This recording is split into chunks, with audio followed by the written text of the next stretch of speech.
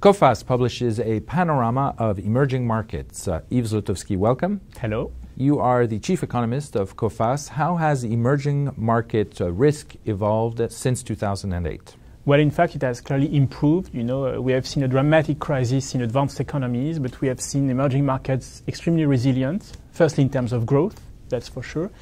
And I think what has been really striking is the fact that emerging markets have really had a lot of fiscal packages in order, to absorb the external shocks coming from advanced economies.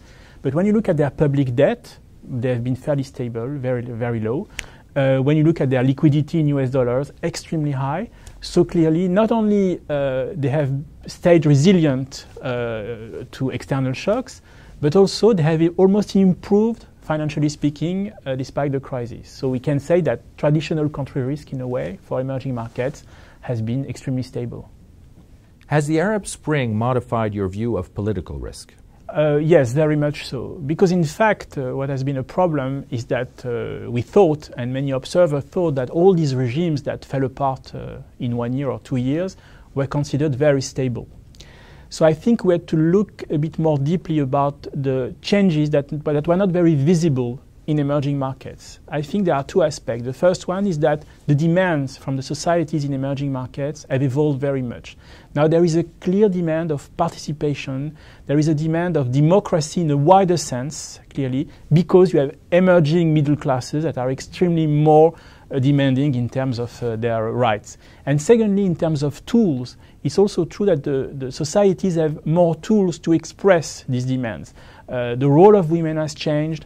The young people are more and more educated, and you have also internet access that has improved, and of course all the social networks have helped very much in order to mobilize the population. So I think those changes have to be taken into account in political risk visions now.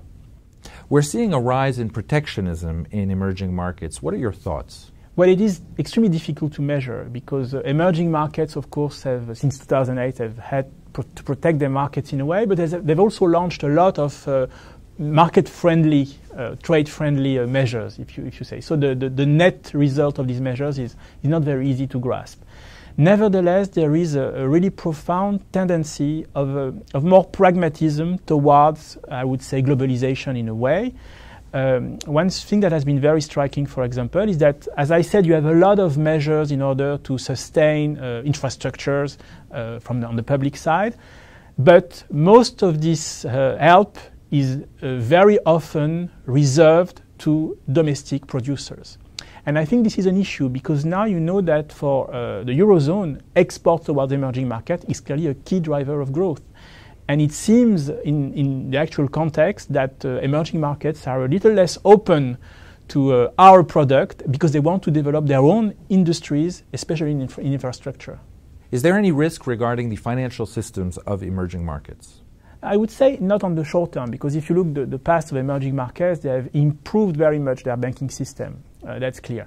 Nevertheless, since they have implemented a very, very supportive monetary policies, this has, of course, had the effect to boost domestic credit to households, credit to corporates, and sometimes too fast. And especially in Asia. Of course, Asia has had a very strong growth, but this strong growth is also helped by very, very dynamic credit.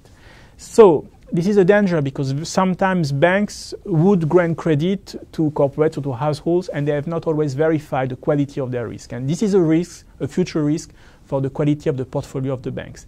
I don't think it's a short-term risk, but this is something that clearly we have to watch in the next 2-3 years. And China is a clear case. The credit in China has been extremely dynamic. And sometimes it has been granted to entities who are maybe now carrying too much debt, too much leverage. And namely, local authorities have a very large debt, and this is something clearly that has to be watched in China. Yves Zlotowski, chief economist of Coface, thank you very much. Thank you.